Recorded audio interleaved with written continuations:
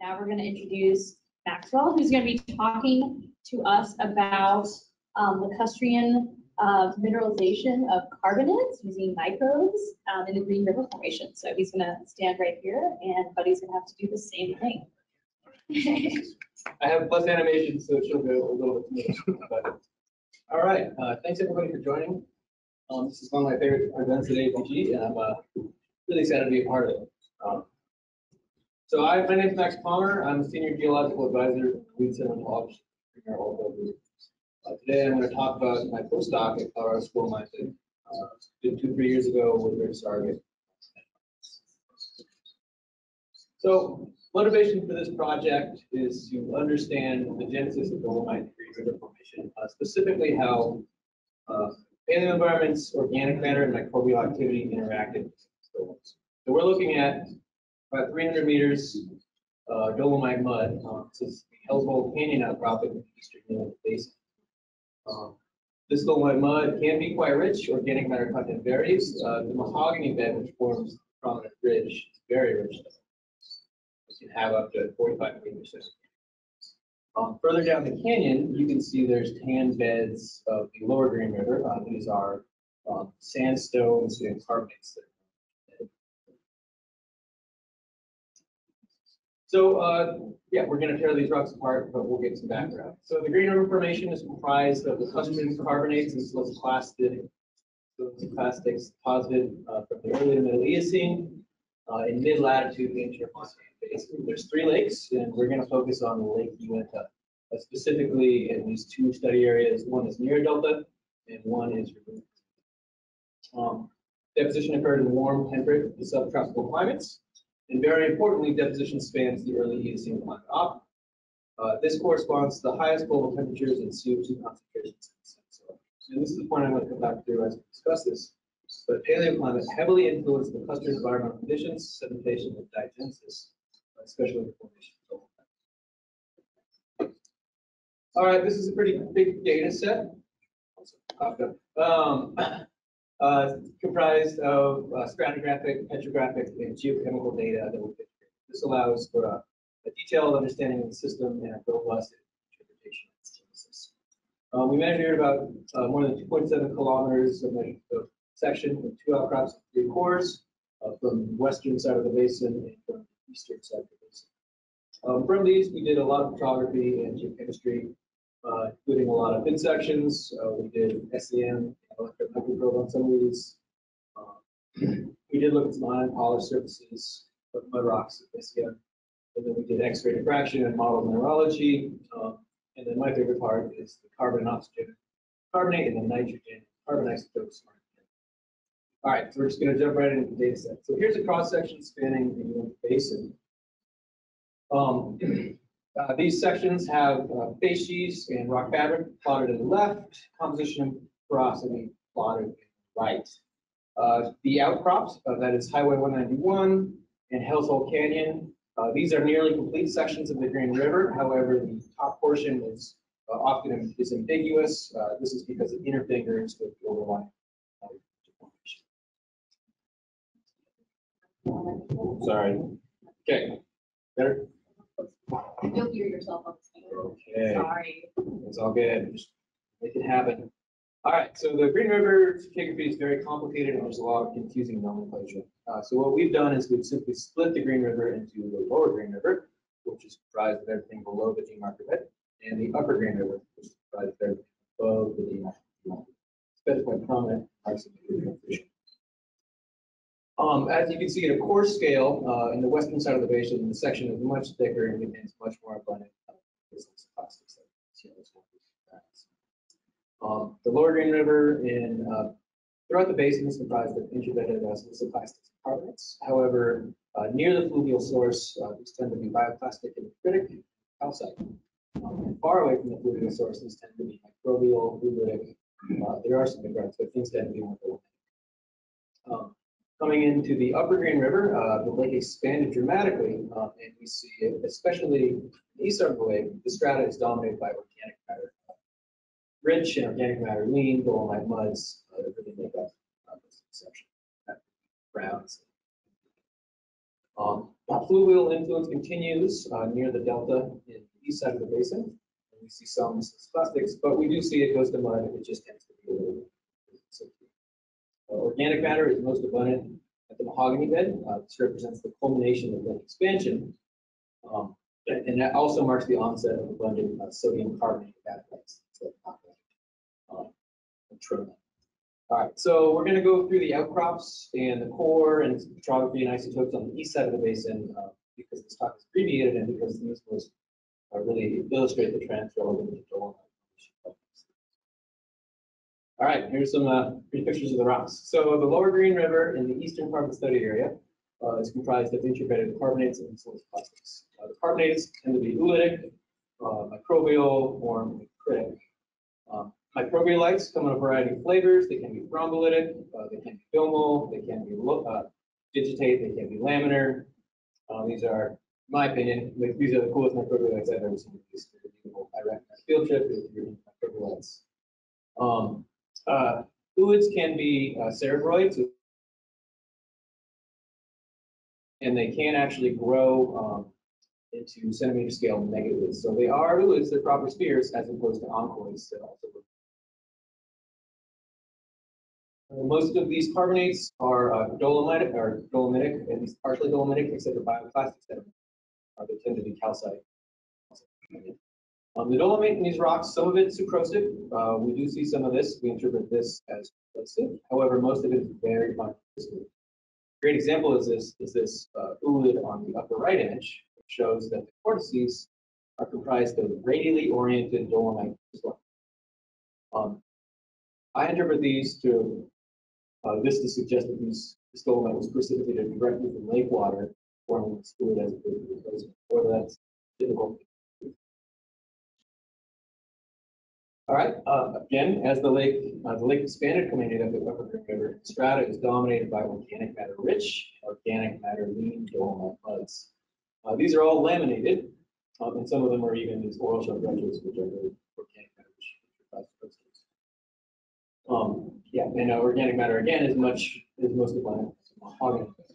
These can contain abundant pseudomorphs of sodium carbonates like noctilite, like these crystals up here. We call this the starry night vision. It's just beautiful, I think. These were noctilite, but they've been replaced with albite and quartz. Albite's in green and quartz is in red. These are PBS maps. Dolomite is dominantly zoned with magnesian calcite cores coated in near stoichiometric dolomite and then a thin brown dolomite overgrowth.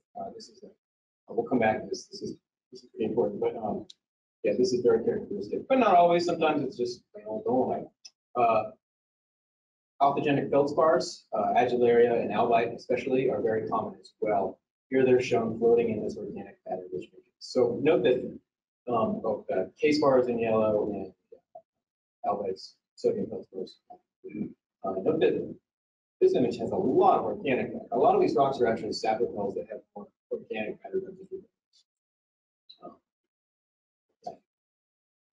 All right, so the stable isotopes really help to build on the story. They give crucial insight into paleo environments and microbial processes. So here we have the stable isotopes for carbonate at Household Canyon. Oxygen and carbonate is plotted in green. Carbon and carbonate is plotted in red. In the lower Green River, they're highly variable and they're largely covariant. However, we do see some positive excursions in the carbon associated with organic matter-rich muds. We interpret this due to organic matter productivity and possibly some methanogenesis. But it's nothing like the upper Green River, where the carbon and oxygen signals couple and we see large positive excursions of carbon isotopes corresponding to the cyclic deposition of these organic matter-rich dolomites. These positive excursions are suggestive that methanogenesis was widespread and contributed lots of alkalinity in the system. Oxygen isotopes through this part of the stratigraphy are relatively static, except for at the top, where they decrease. This is when the UNT is starting to come in and fresh the water system. All right, so here's the nearby core. This is the Coyote Washboard from USGS core. I'm taking a look. You can ever get most of the USGS reserved in Denver. It's a thick section. So there is a lot more data here. So we have carbon and oxygen and carbonate plotted again in red and green respectively, but we also have the nitrogen isotopes, carbon isotopes, and organic matter. There's also data from this PIP in 1996 study, which I plotted in there. It's the stuff that's not in the lines. We see the same trends that we saw in the outcrop. This transition into the upper Green River corresponds to positive excursions in carbon isotopes that we're going to attribute. Interestingly, though, the nitrogen isotopes show excursions that mimic the carbon, and we see these positive excursions up to about 20 per mil associated with those organic matter-rich dolomites. This is suggestive that denitrification influenced the system as well, breaking down organic matter and generating the system. Volatilization of ammonia could happen as well, but we would expect in modern lakes where that occurs, we see much more positive nitrogen isotopes. Interestingly, the carbon isotopes in organic matter are are relatively static, especially relative to the carbon isotopes of carbonate. This suggests that these came from different sources. And our interpretation is that the organic matter, the carbon in the organic matter was sourced from atmospheric CO2 during photosynthesis, as opposed to the benthic carbon that was incorporated in the carbonate as it was precipitated. Others have suggested that the organic matter in the Green River could have formed from benthic microbial mats, but this suggested that it is. All right, so let's tie all this together into a comprehensive interpretation. First, we're going to talk about how the paleoenvironments and microbes evolved, and then we're going to fold it in and talk about the dolomite. So we interpret trends in sedimentation, diagenesis, and stable isotopes to be resulting primarily of paleoenvironmental and microbial processes. In the lower Green River, the climate was warmer, arid, and more monsoonal. The lake was much smaller and was heavily influenced by fluvial processes and evaporation. It was relatively oxygenated and a variable alkaline acidity. This resulted in widespread interbedded carbonate and siliceous plastics.